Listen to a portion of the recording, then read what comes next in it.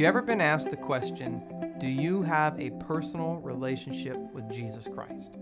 I know I have. And the answer to that question for every Christian, every Catholic, should be a resounding yes. However, what's interesting about that question is that if you go to the actual pages of the Bible itself, you'll never find the expression personal relationship anywhere in the pages of Scripture. That's not a biblical expression. It's more of a tradition about how to express the relationship that we have with God in Christ.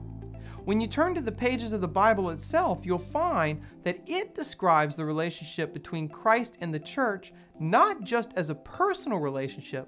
but as a covenant, a marriage covenant between Christ the bridegroom and the church as his bride. In this presentation, Jesus the Bridegroom, the greatest love story ever told, I try to show you what that means to say that Christ is the bridegroom and the church is the bride, and that the relationship between them is really a marriage covenant.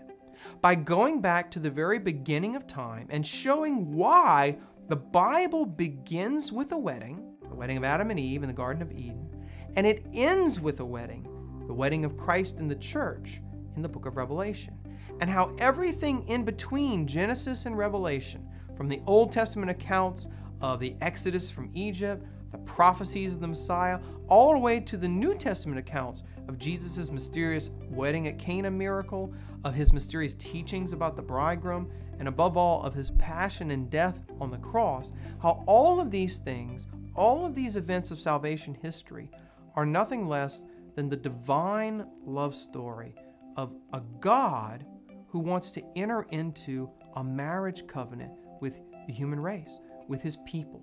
of Christ the Messiah, who's not just the Son of God, but a bridegroom in love with his bride, the church. So if you've ever wanted to understand the mystery of Christ's passion for the church, of his suffering in love for the church, then I invite you to come with me on this journey of discovery into what it really means to have a personal relationship with Jesus Christ, the bridegroom Messiah of our souls.